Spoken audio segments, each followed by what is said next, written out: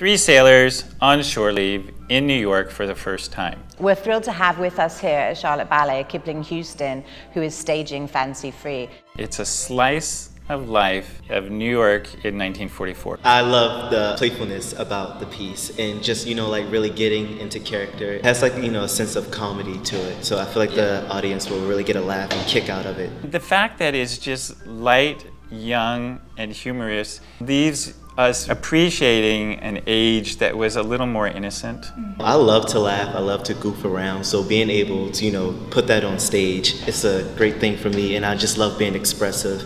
Double tours to the splits, dancing on the bar, jumping off the bar, tours over stools. Yeah, it's pretty wild. Yeah. You can feel in Fancy Free this kind of sort of fun. You're gonna leave happy.